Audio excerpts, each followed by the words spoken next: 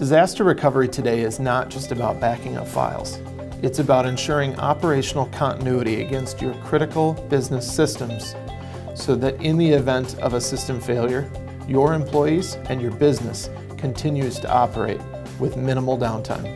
Let me share with you a story about the importance of business continuity as it relates to your IT systems. A client of Gordon Flesch's in the accounting industry during tax season experienced something that we've all become familiar with, ransomware.